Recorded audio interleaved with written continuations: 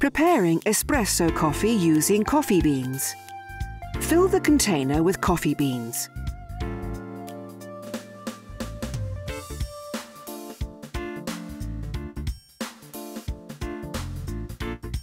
Place under the coffee spouts. 1 cup if you want 1 coffee, 2 cups if you want 2 coffees. Lower the spouts as near as possible to the cup. This makes a creamier coffee. Press the icon corresponding to the number of coffees required, 1 cup or 2 cups. Preparation begins. The amount of coffee and taste selected are displayed together with a progress bar, which gradually fills as preparation progresses.